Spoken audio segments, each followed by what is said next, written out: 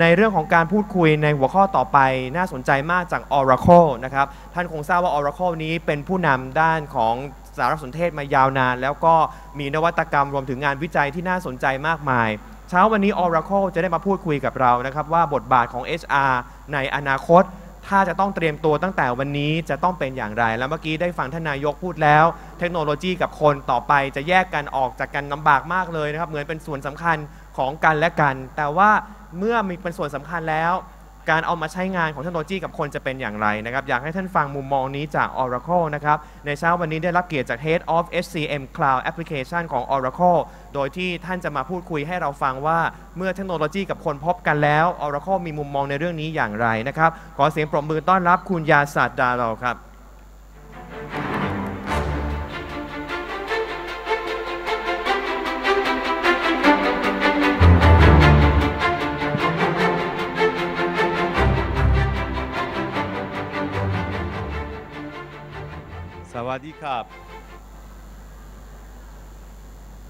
I love this presentation. Does it scare you? Does it make you worry about the future? Rise of machines? I think there's so much to be excited about when we talk about the future of technology. And what I want to do today is share with you how we can take some of these great ideas that we just heard and bring them to life. And I want to share with you why we should not be afraid. We should be excited. We should be curious. We should not worry about whether AI or robots will replace our jobs, but how we will prepare ourselves and our employees for new jobs that we don't even realize will exist. So let me share with you a few ideas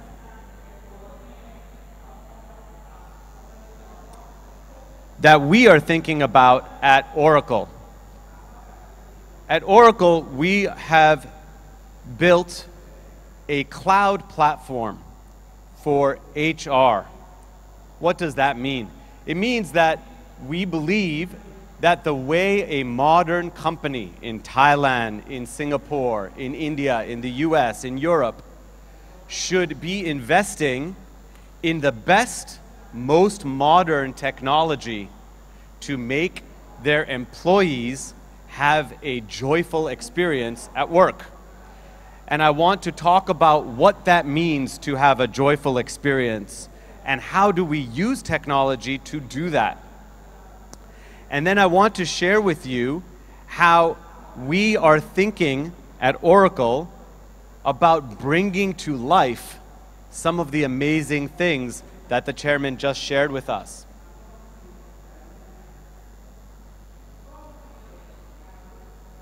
Before I do that, let me talk for a few minutes about us.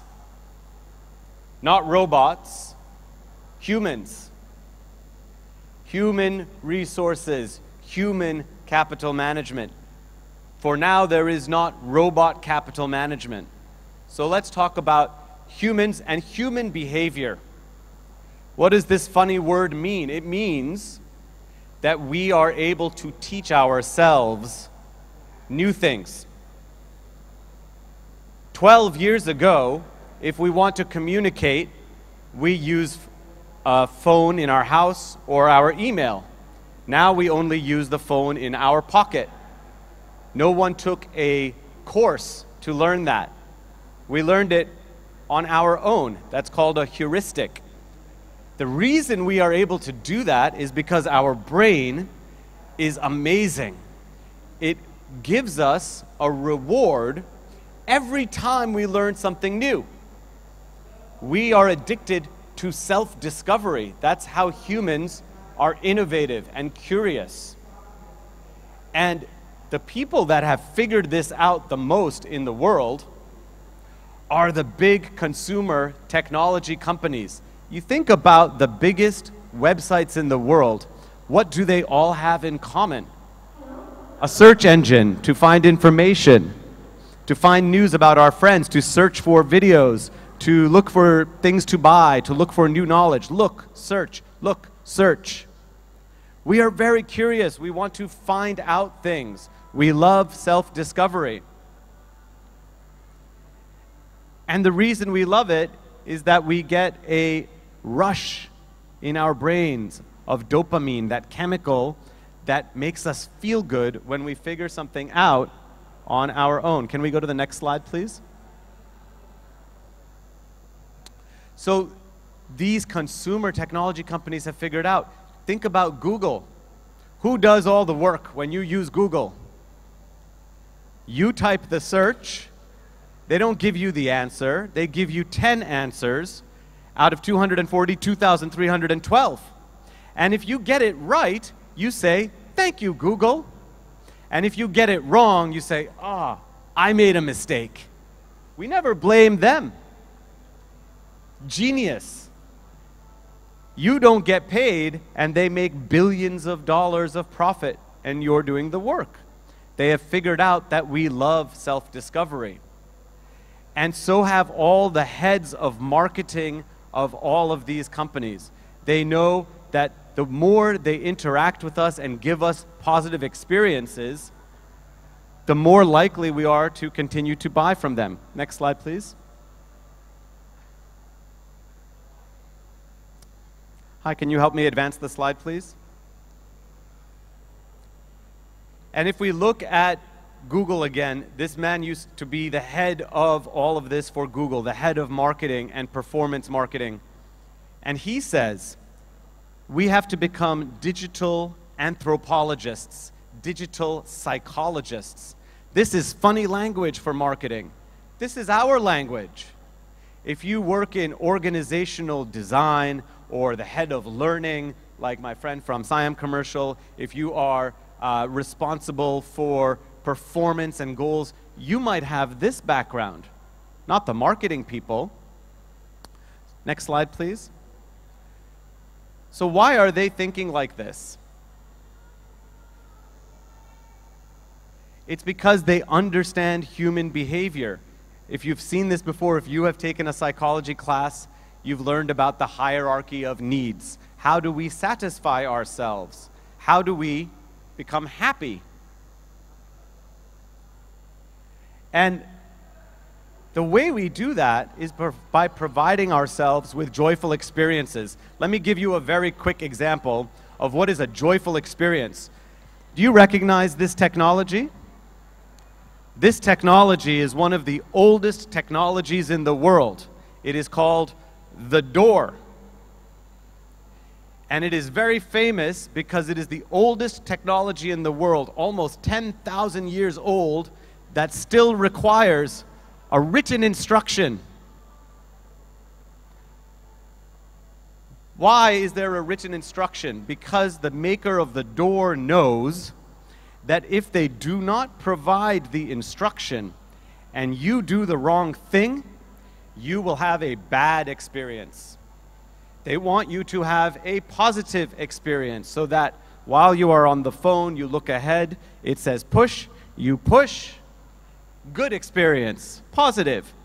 It doesn't mean you're laughing or dancing, but the absence of pain is a joyful experience. Why am I talking about that? Because when we think about the right way to design products and services, we have to think about human behavior.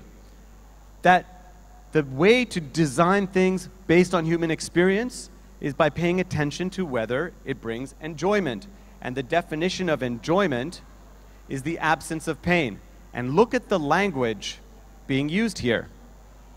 Good design starts with an understanding of psychology and technology. And this is exactly what we are doing at Oracle in everything we design for companies to provide to their employees the most positive employee experience. And why am I spending so much time talking about employee experience? Because providing a positive employee experience is proven. to benefit our business. That we know when our employees are happy, our customers are happier. That our employees are more likely to recommend our products or working for us to their friends. They are more likely to become our advocate.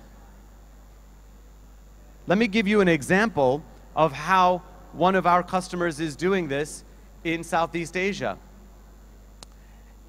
This is the CEO of DBS Bank. He has asked all of his managers to adopt either a customer journey or an employee journey as part of their KPIs, because they recognize that the employee experience is as important as the customer experience.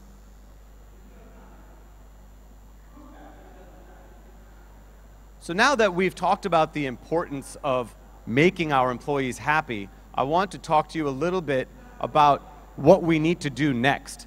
Our biggest priority is innovation.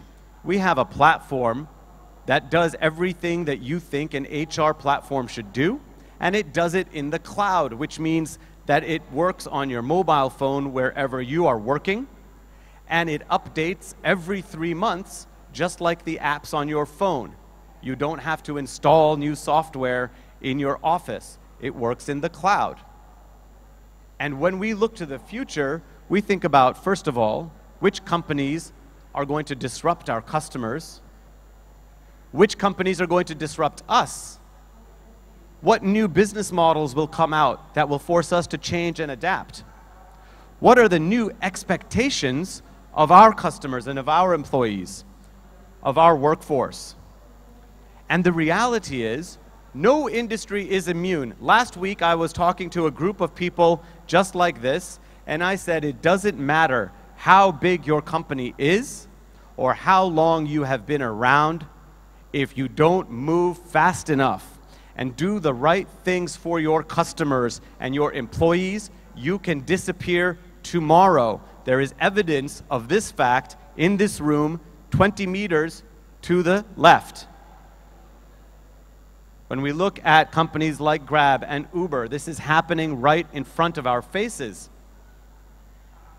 I work at a huge company. It is 40 years old, and we recognize this could happen to us, which is why we invest billions of dollars per year in defining what the future of work should look like. And the way we see that future of work, and the chairman did such a great job talking about where we are going, we believe today that we must focus on AI first. Our design philosophy at Oracle is that in everything we do, we take an AI first approach. That the new technologies that come out, we must immediately adapt to what it means for us in every segment of our business. If you are in finance or supply chain or HR, like all of us, how do we start to use blockchain, not for finance, but to create an employee record that cannot be fraudulent or amended? When we talk about autonomous software or the advent of Internet of Things, when we talk about the human interface, the chairman talked about the combination of man and machine. And he talked about taking your thoughts and immediately having it go into the computer. That sounds crazy and maybe far away. But think about this. How many of you have started using Google or Alexa or Siri to talk to your phone? The human interface is becoming more direct already. The keyboard is slowly going to disappear. We imagine a world where all the HR functions can be managed without a keyboard, and I will share with you what that might look like. So what does this mean for you, and what can you do about it today? One of the most exciting things for me in my job is that everything we are talking about is available to everyone. One of our largest customers in the world is the airport security people that you see in airports around the world. It's a company called G4S, 600,000 employees. But one of my favorite customers in the world is just north of here, Northwest, in Dhaka, in Bangladesh, 1,000 aunties at sewing machines making t-shirts like this one, and they are using the same Oracle HCM cloud software as the largest companies, banks, and other institutions in the world. It's amazing that anyone can take advantage of this.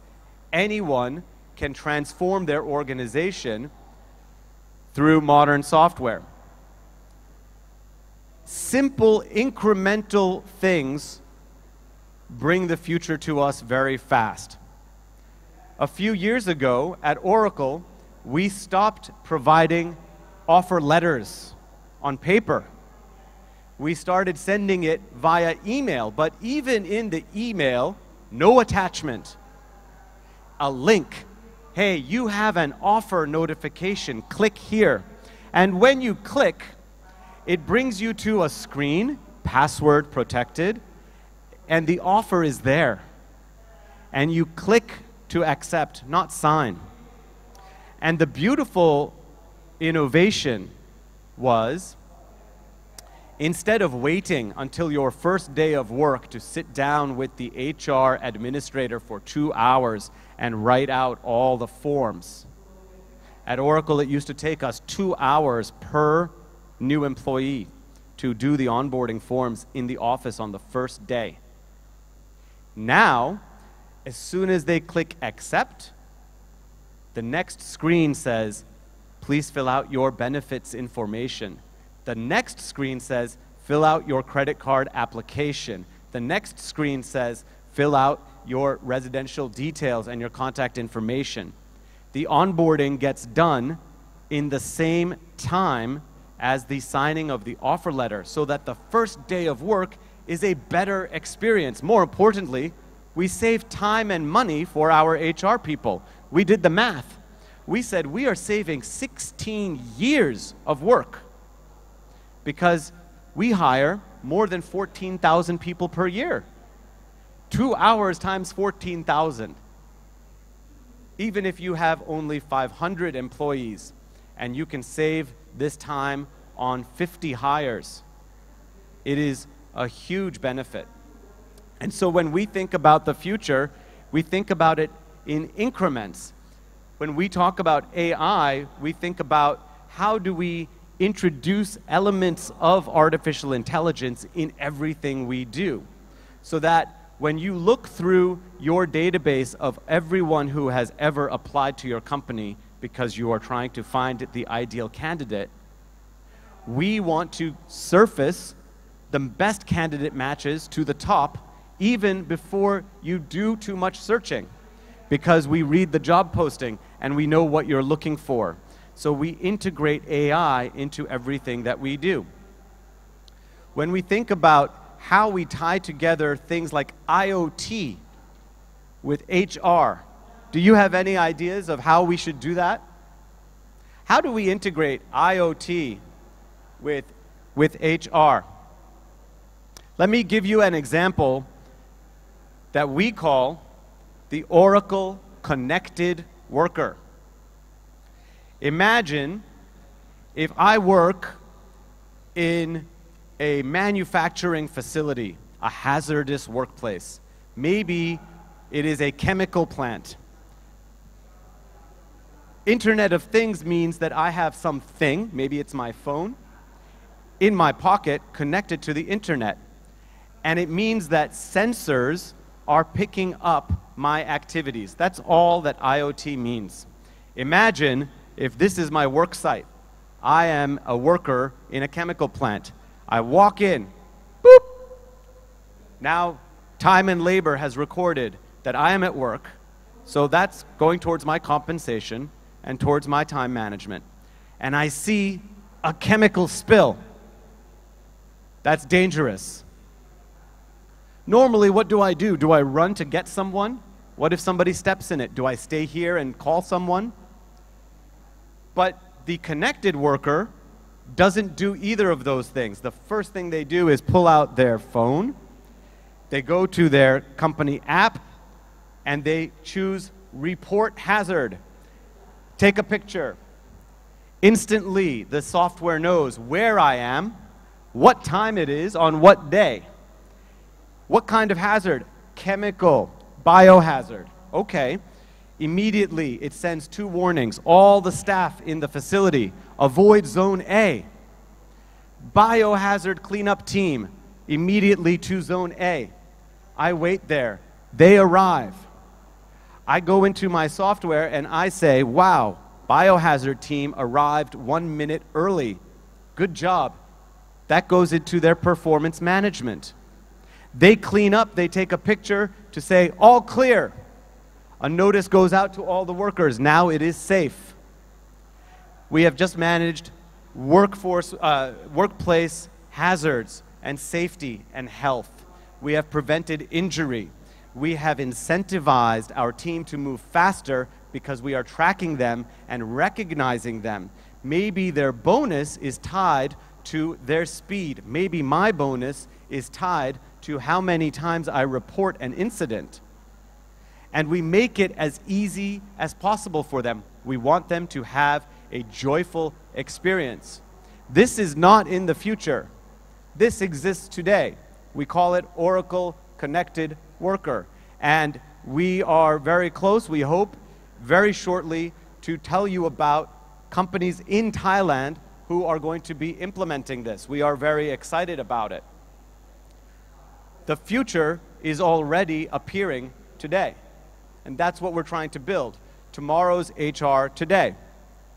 Let me give you another example that we are very excited about. This is, by the way, the interface for the connected worker, recognizing where I am in the plant and allowing me to send out broadcast alerts.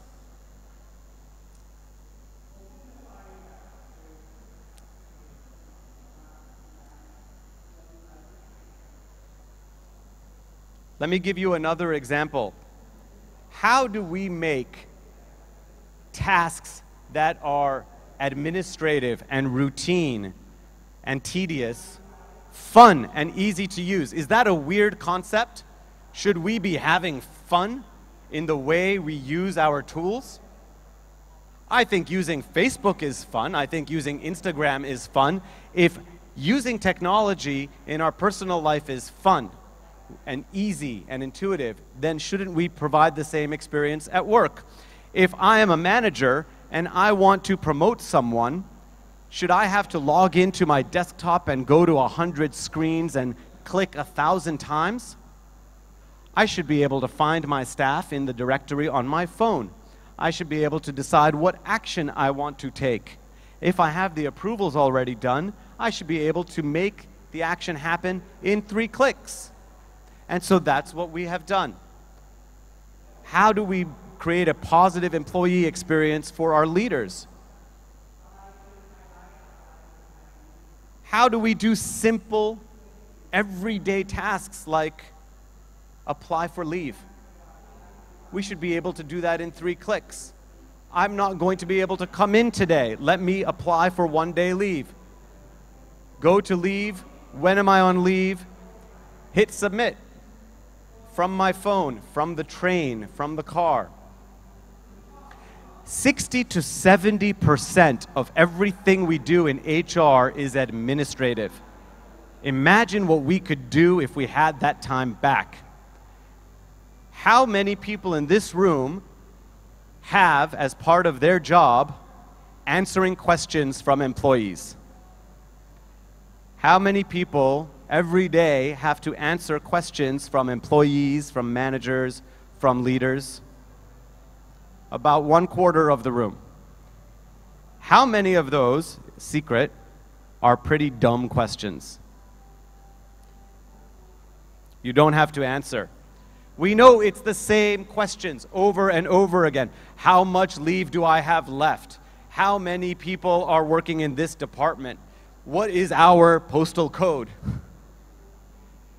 If we know what the top 100, 200 most common questions are that are taking up our time, and we also know all the weird ways that people like to ask those questions, let's write them down. Let's load them up into our system, and let's use the artificial intelligence that powers our chatbot to answer those questions for us. And by the way, that not only makes our life easier in HR, it makes the life of our employees easier. Also, it's less embarrassing to ask dumb questions if you are asking a bot. And the questions get answered instantly. You don't even have to write the full question. If you just write leave ? It knows what you're trying to ask, and it will respond. You have 7 days left. If you want to know what is the average amount of time our software people have worked in this department, if that's a common question that you have loaded, the system should be able to give you a response instantly, while we focus on more strategic work and our employee has a positive experience.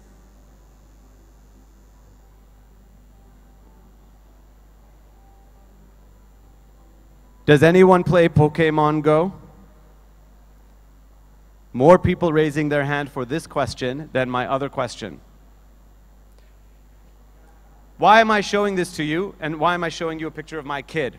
In his mind, Pokemon Go is normal technology. In our mind, it's something silly to play with. But imagine if we start to apply the concepts of augmented reality, like the chairman was talking about, to our employee experience. Imagine if the onboarding experience at your company, we don't have to fill out the forms because that happened when we signed the offer letter. Instead, we show up at work, and on the first day they say, "Welcome, Kun Yazad, here is your new office phone. Your onboarding starts now." Click. And I have to follow this avatar on an office tour. And as I find the toilets and the canteen, I get points. I finally meet my HR person. See the HR leader, so busy doing work, not answering dumb questions. And I get 500 points for finding him. And he introduces me to the next group of people that I'm supposed to have lunch with. And I'm having an amazing first day. AI is giving me the tour of the office. All of this is possible today. How do we bring that future to life? The chairman talked about direct connection with technology. Let me tell you something. When I tell you that it's possible to work without a keyboard, that exists today. We integrate, because we are an open API platform, with so many technology vendors, large and small, because we are focused on innovation. In this example, we integrate our HR software with Alexa. Imagine this lady is working from home today in her yoga pants, and she says through Alexa to her company software, "Computer, I'm pregnant." Hopefully we build some emotion into it, and the computer says, "Congratulations." But the next question from the computer is, "When are you due? Let's start capturing data."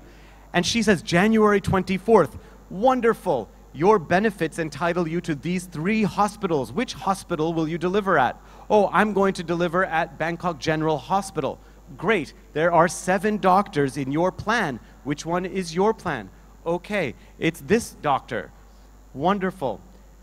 Do you plan to take your full entitlement of leave?" "You are entitled to 2 months prenatal and 6 months postnatal per company policy." "Yes, I do." "Great. I have blocked your calendar already. I have drafted an email to inform your boss of the good news. I have started the company template for temporary handover of duties, and I have identified through the system which 5 people are most likely to be assigned your duties while you are on leave. I've also drafted a fun email to inform your team when you're ready to let them know. Would you like me to do anything else?" Can you imagine this happening? This exists today. No keyboard, a system that communicates through artificial intelligence, that gives an employee in possibly one of the most wonderful and yet stressful moments in their life a way of interacting with their company that is fast, that is intuitive, that is not stressful, and that provides her with a wonderful employee experience. This is what we're focused on. How do we build tomorrow's HR today? And this is an example of what we have already designed. So we're very excited to share all of this with you, but the reality is you do not need to start with some fancy robot telling you which hospital you can deliver your baby at. The reality is that we have customers like Flamingo Fashions in Dhaka that are using this same AI-powered HR software to track the records and performance and compensation of 1,000 people who work at sewing machines.